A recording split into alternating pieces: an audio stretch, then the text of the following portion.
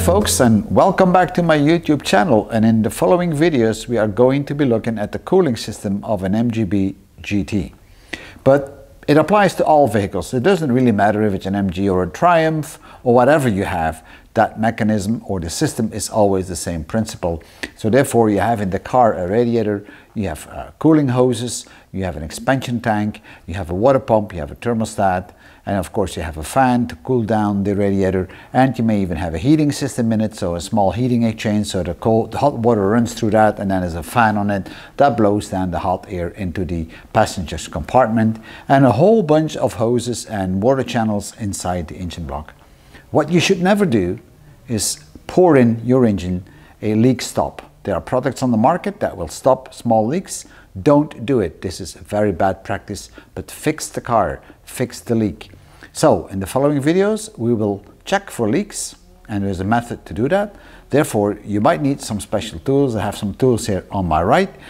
We'll talk about those in a few minutes. And by the way, this box is not expensive as you might think, and it's really a great set to test your vehicle on the cooling system and even refill the system with it. We'll also be looking at building custom-made hoses, and I have a bunch of silicone hoses laying here, and we'll look at that on how we can do that with connectors and so on, because some of us have actually retrofitted a different engine in the car and we can't use standard hoses. So if one of your hoses is leaking, then you will have to replace it, and you can't find the replacement hose, so you will have to create your own hose. And this is what we're going to do with this system, and I'll explain you how you can do this and where you can get all these parts, because I found a very good store that delivers all these pieces. And then finally we will refill or exchange the cooling liquid inside this car under vacuum, because that's the best method to do it, so you avoid air pockets and so on. So without any further ado, let's start with part number one, which is going to be checking for leaks. And in this video we are going to check the car for cooling system leaks, and to do so we'll have to pressurize the system, because under normal operating conditions the cooling system of a vehicle is always under pressure. The pressure ranges between 10 and 15 psi, and that is because the cooling system is a closed circuit. And because it's a closed circuit, water will expand under the heat of the engine, and the warmer the water gets, the more it expands. And if water is expanding, then it increases the pressure, because there is no air or water that can escape from the cooling system. Now that pressure can build up to 10 or 15 psi, but then that pressure has to be relieved. And that's why you have a special cap on the top of your radiator or on your expansion tank. And that cap is your pressure relief valve. So let's have a closer look on that first, and then we'll check that out if that is actually working or not. That would be the first test. So this is the cap I was referring to. This is the pressure relief cap. And this is either on your radiator or on your expansion tank. Now never remove this cap when the engine is hot, because you're going to burn yourself. Now there's an important note on this cap, and that actually defines under what pressure this cap will open up. You might not consider it a leak, but I do. Imagine that this valve is leaking, so it's always open, it doesn't work anymore, so then you won't have pressure in your system. And when it opens up, it will let pressure out of the tank, out of the overrun here, right? That's what this overrun is all about. So I'll turn it a bit so you can see it. Over here you see LBS 15 or 0.15.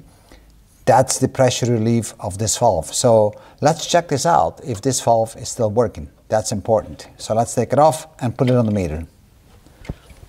Or if it's not even releasing, so the pressure will build up, and then you can get other damage. Hoses can jump, break or crack, and your radiator can also get some damage.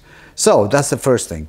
The second we're going to do is actually put the whole cooling system of the car under pressure, and then see if the pressure holds, and if the pressure is dropping down, then you have a leak, and you need to look where you have the leak. Now most of the time the leak will be on the hoses or on the connection points. You're going to need some tools, and this is a box which is ideal to work on your vehicle. I'm not telling you that you have to buy this box. I'm not making any commercial for this, but I'll show you in a few seconds where you can buy this. And basically what you need is a pump to create pressure. This is a pump to create pressure, and you will see me using it in this video. And then also you're going to need a vacuum pump, and this will allow you to replace the complete liquid in the vehicle under a vacuum, which is so good because it avoids air pockets and so on. And it comes with all kind of adapters that you can fit on all kind of different cars, even on old-timers like what I have here on the MG. These are the kind of caps we have to use.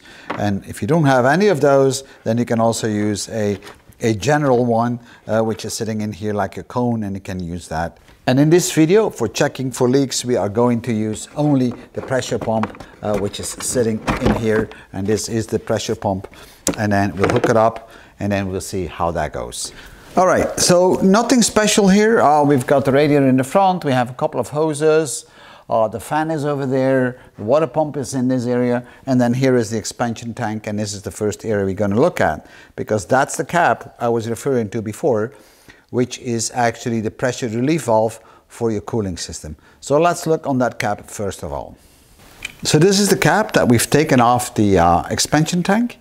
So now we'll put some pressure on that and see when it opens up. We know it's a 15 lbs cap because it's marked on it.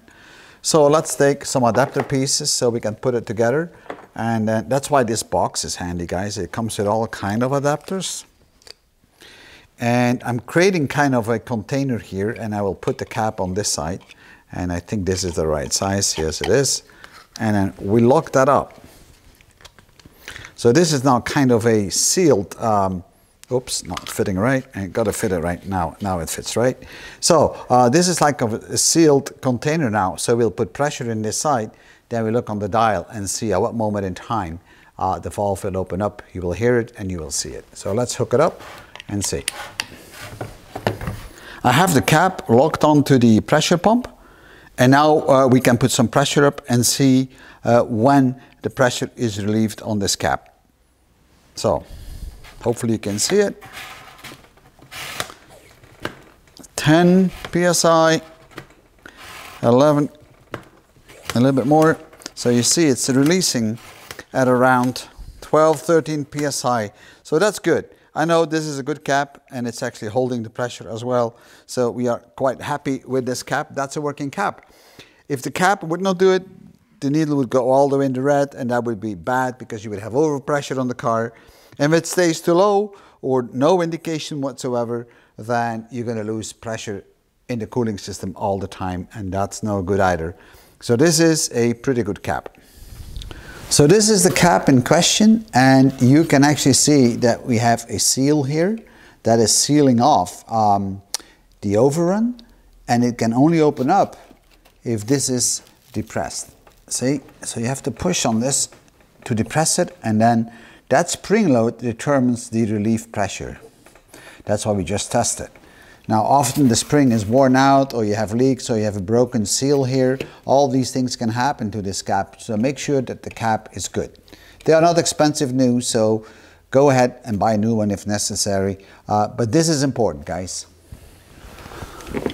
So folks, the next thing we're going to do is put pressure on the system. We know that the cap is working fine, so now let's pressurize the system and see if it holds up the pressure. So what we're going to do is put the special cap up like this one. We'll put air pressure in, and we'll pump it up to about let's say 1 kilogram or 15 psi, because that's what the cap relief is, and then we'll let it sit there for a while and see if it's holding the pressure.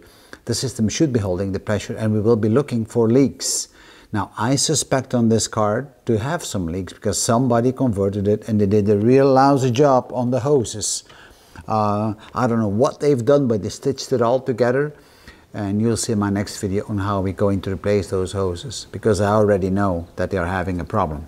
So let's hook that up and see how it goes. All right, so we're going to put the special cap up, and in the box that you've seen, I have all kind of caps, and this is a pretty good cap. This one, it fits nicely. Got to make sure it fits, because otherwise you can't do the test.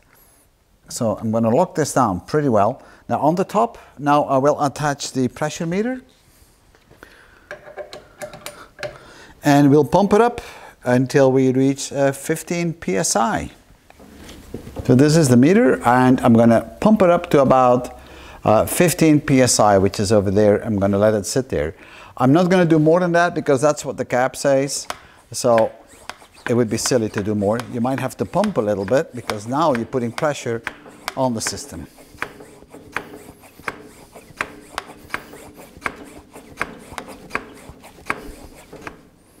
I think this is about right. Yeah, I'm going to leave this and see what happens. If pressure drops, then you know. But you know what? I already see a water leak, and that's not good at all. And as you can see, this hose is actually leaking. Here we go, water. See, water comes out on the sides here. So that's not good. This is a bad hose, and I expected that because this hose is really lousy put together. So we'll build a new custom-made hose for that. So this is how you can check it. You can check all over the engine and see how it goes, and where you have the leaks, you will see the water dripping, and then check every so often the meter. Let it sit here for about an hour if yours looks okay, and then you can actually check the reading on the meter if it's still the same as you started. So the meter, meanwhile, has already dropped a little bit, so we have that water leak. And I've seen it where it is, so we're going to fix that. So folks, this was part number 1 on how you can check leaks on your vehicle on the cooling system, and on how you can check the pressure relief valve. That's the first things you should do always before you start refilling the system. Now we know we have a leak on the water hose right here, so we're going to replace that hose first of all. Now the problem here is that this is a custom-made hose because this is a retrofit engine. So I'm going to show you on how you can make your own custom-made hoses with silicone-based tubing. But that's for the next video, so keep watching. Thank you for viewing, and I'll see you in my next video.